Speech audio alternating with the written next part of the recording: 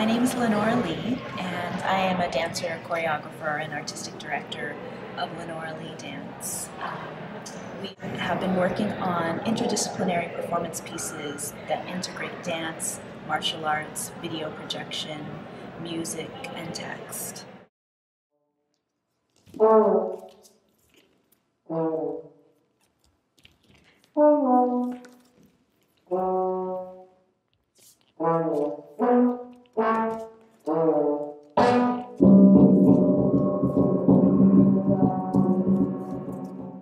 We're so proud of her.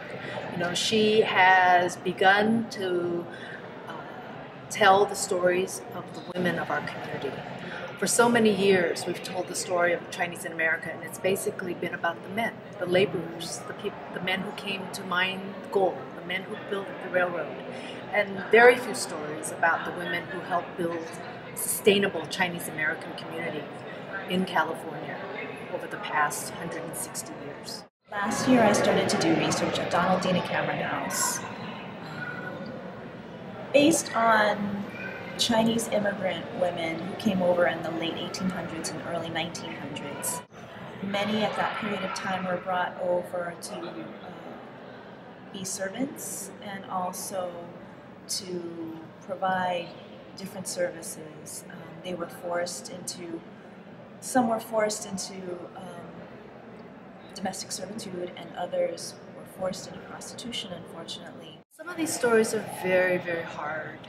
Women came, maybe they were tricked into coming, perhaps they were sold by their families, or sold, to come here. And once they got here, life was very, very difficult. So these are not stories that you're going to shout from the, at the top of your lungs. By telling these stories, it's a process of healing. These memories heal, and the memories shared with family deepen those family ties, and it also deepens the community's appreciation of what it took for the Chinatown community to sustain itself. It was really important to have a female voice in this, as that would sing carry the story, carry the emotional arc of the piece.